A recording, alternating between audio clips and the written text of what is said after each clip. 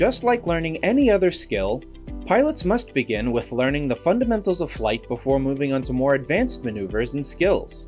The 4 fundamentals of flight are the building blocks necessary to develop the skills needed to be a great aviator. The 4 fundamentals of flight that must be developed first are straight and level flight, turns, climbs, and descents. This video will explain the first fundamental of flight, straight and level flight. While a plane is in straight and level flight, the pilot maintains the desired heading and altitude. This can be done by using sight pictures or looking outside of the airplane for specific references. The first step in straight and level flight is to set up the aircraft. The pilot first sets the throttle to the desired power setting. In epic Cessna 172s, this is around 2300 RPMs, and the ailerons and rudder are neutral. Once this is accomplished, the pilot now uses specific sight pictures to confirm they are in straight and level flight. The first sight picture the pilot uses to identify straight and level flight is looking to the right and left of the aircraft and referencing the wings and horizon. If the wings and horizon are parallel, the aircraft is in level flight. If the leading edge of the wing is closer to the horizon than the trailing edge, the plane is in a descent. If the trailing edge of the wing is closer to the horizon than the leading edge, the aircraft is in a climb.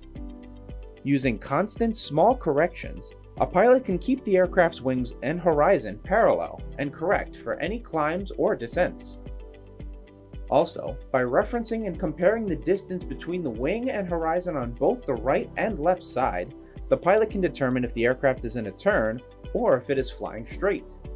If one wing is closer to the horizon, the aircraft will be turning in that direction. Using small, constant corrections to equalize the distance between each wing and the horizon, a pilot can keep the aircraft's wings level and prevent undesired turning. The next sight picture associated with straight and level flight is looking forward through the windscreen. The pilot uses an object far in the distance, such as a building, road, body of water, cloud, or other terrain as an aiming point. This pilot should turn the aircraft towards the object and keep the aiming point in the same area on their windscreen. This will cause the airplane to fly straight in the direction of the object. In order to maintain a level flight altitude, the pilot uses the horizon and the glare shield above their instrument panel to fly the plane at the same altitude. The horizon should remain slightly above the glare shield in order to maintain a desired altitude. Since all aircraft are different, it is important that the pilot cross-references their instruments to ensure the aircraft is not in a climb or descent. This may take some fine-tuning at first, but once this skill is mastered, a pilot can quickly reference the outside to ensure the plane is in straight and level flight. After referencing the necessary sight pictures, the pilot scans their instruments to cross-check they are in straight and level flight. Their airspeed, altitude, and heading should remain constant. Their attitude indicator should not show a climb, descent, or turn. Their inclinometer, or slip-skid indicator, should show the aircraft is coordinated, and their vertical speed should be 0 feet per minute. After the instrument scan is complete, the pilot begins scanning their sight pictures again. This process is continuous throughout the flight.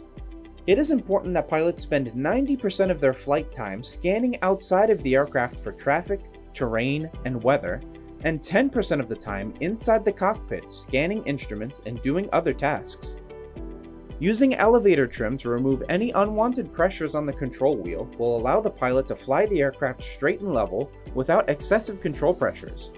If the airspeed of the aircraft changes, the pilot should retrim the aircraft to maintain the desired sight pictures and remain in straight and level flight. Student pilots should practice flying straight and level at different power settings, altitudes, and directions until this skill becomes natural. Be sure to like our video and subscribe for more epic content. And while you're here, check out some of our more recent videos and playlists.